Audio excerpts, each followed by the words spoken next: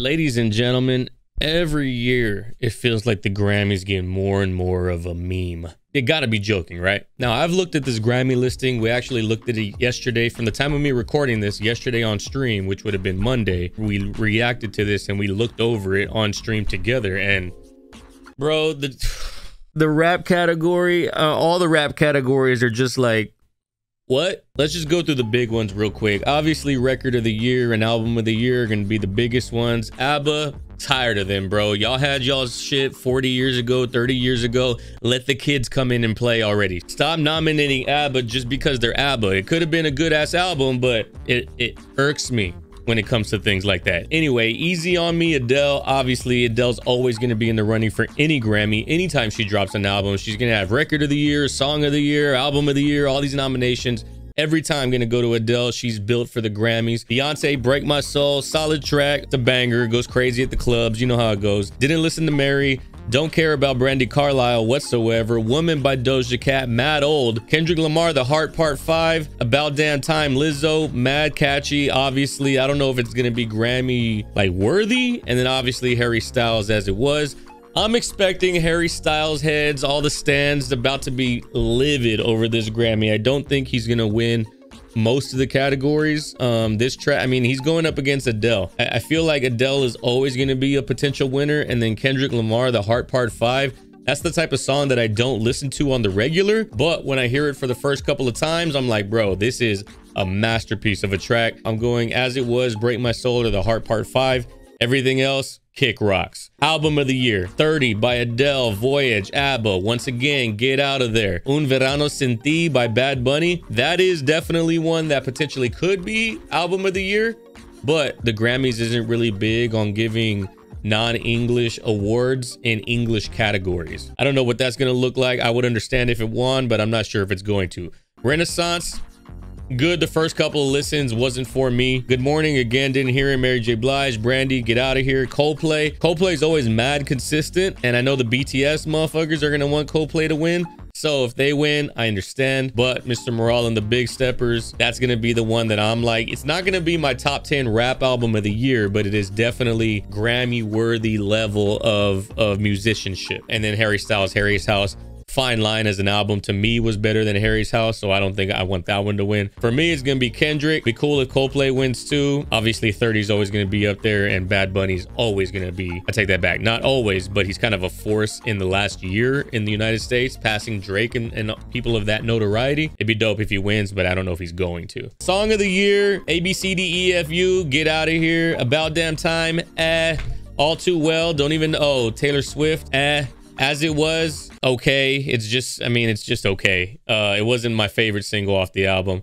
Bad Habit, Steve Lacy, Break My Soul, Easy on Me, Good Kid, or God Did, bro. The only reason that song is there is because of Jay-Z's verse. Jay-Z carried that whole track. So if it's not verse of the year, it's song of the year, so Get Out of Here. The Heart Part 5 and Just Like That, don't even know who that is. It's probably gonna be Adele, bro. It's probably gonna be Adele. Outside of that, I mean, what do we have? Pop category, Easy on Me, Masco Mule, Woman, Bad Habit, About Them 10. I feel like every single one of these pop nominees, I feel like they're all the same. I feel like if Harry Styles is in the pop song of the year, he's gonna be in record of the year, gonna be in song of the year, album, you know, like there's no variety. Like, are you telling me that Doja Cat, Steve Lacy, Lizzo, Harry, Bad Bunny, and Adele were the only ones to put out good pop singles? Ain't no fucking way. On to why we're here for my demographic. Obviously, we're gonna have rap.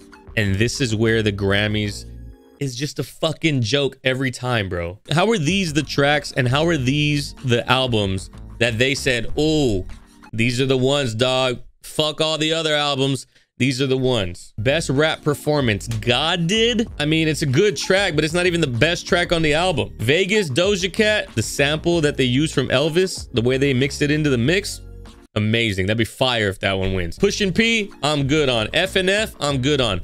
Heart Part 5, Vegas, those are my two. The Heart Part 5 is just a masterpiece. It's not as listenable as Vegas, but masterpiece nonetheless. It's a perfect continuation of the Heart series. Best melodic rap performance. Now we're getting into the bullshit. Beautiful by DJ Khaled, Future, and SZA. That one's good. I'll take that. That's a better track than God Did. Wait for You, Future, Drake, and Thames. If this track doesn't win, bro, I'm liable to quit YouTube. How is First Class by Jack Harlow on the melodic rap? I need to know. There is not a single moment where Jack Harlow is rap singing. Like, this is just here because he's Jack Harlow. That's the only reason that he's here. Die Hard, not as good as Wait For You. Big Energy, I'm good. Female rap sucks. At least most of it. Bro, if Wait For You don't win or if Beautiful don't win, I swear to God, if Jack Harlow wins anything that he is nominated for,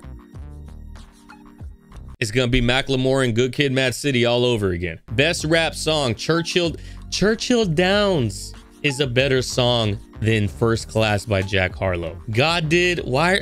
Bro, okay with God Did. The Heart Part 5, crazy rapping, the cadence, the rhyme schemes, the subject matter.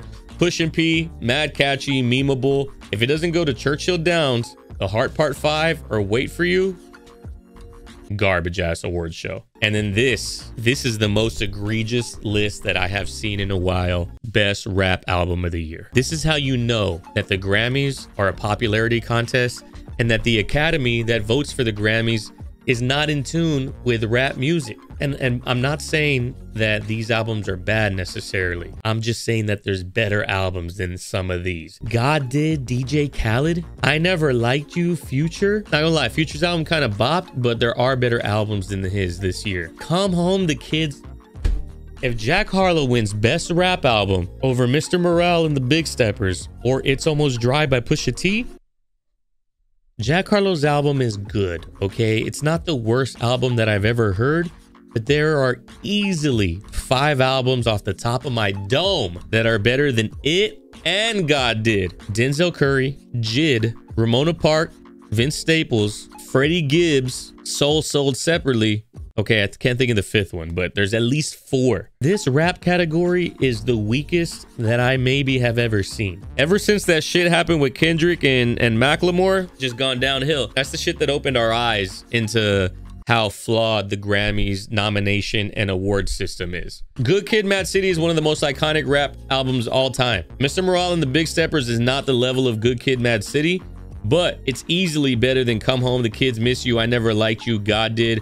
The only album that's up there with it is Pusha T's Almost Dry. Just the fact that the other 3 are here, 1 means that it's popularity contest. 2, if Drake put out Come Home, The Kids Miss You, if anybody but Jack Harlow put out Come Home, The Kids Miss You, it's not getting nominated for Best Rap Album. It's not even on the list. The Grammys, bro.